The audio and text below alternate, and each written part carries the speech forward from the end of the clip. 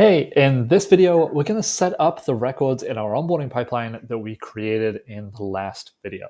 So to do that, we're going to go to Board Actions, Edit Stages, and then come over here to Record Customization. And the first thing that we're going to do is customize the left sidebar. I'm going to edit the default view here, but you could add additional views for specific teams if you wanted to. I'm going to add a section called Onboarding Information. And then we are going to go ahead and add the required properties from the pipeline that we added in the last video. So if I go ahead and save that, and then I come all the way back to my pipeline and go into this example record, you'll see that now on the left-hand side, we have this onboarding information section. So that's great. But what if we want to add some more information, some more real-time information about what's actually happening inside of individual tickets during a specific phase? So to do that, we can use arrows.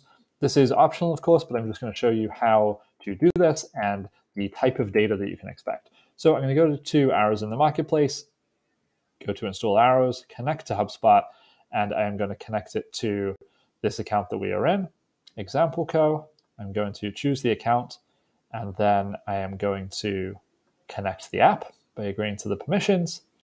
Once I have done that, you'll see that it asks me to create an account, so I can just go ahead and click through this. I can customize my branding if I want. I can add my logo, but I'm just going to keep clicking continue. I'm going to skip that, and I will schedule later. And from here, what I want to do is I'm going to go to Settings and HubSpot, and then Synced Data Points, and I'm going to go and configure.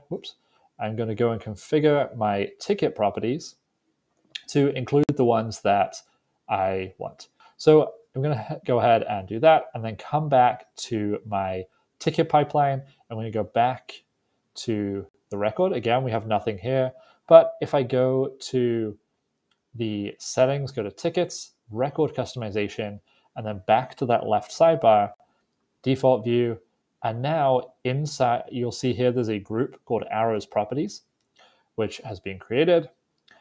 And if I add to my onboarding section, I can now select the arrows properties that I want to display, right? So I want to display who is the current task assignee, what is the current task name, what is the current phase that we are in, when is their target date.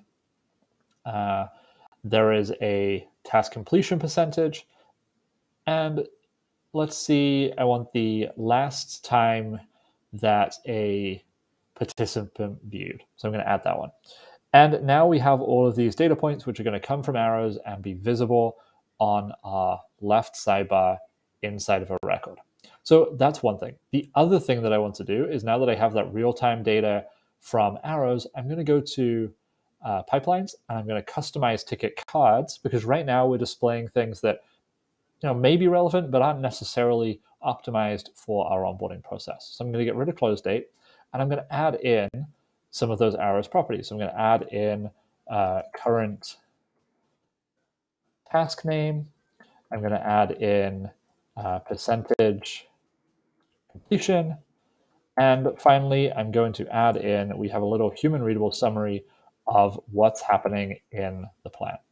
So there we go. If I save that, now you're not going to see it just yet because we don't have a plan attached. But in our next video, we're going to talk about enabling customers, and we'll get into building an arrows plan and attaching it to a ticket in HubSpot. So that's two really quick things you can do to increase the visibility of your onboarding data: optimizing the left-hand sidebar and adding properties to the ticket card inside of the pipeline. I'll see you in the next video.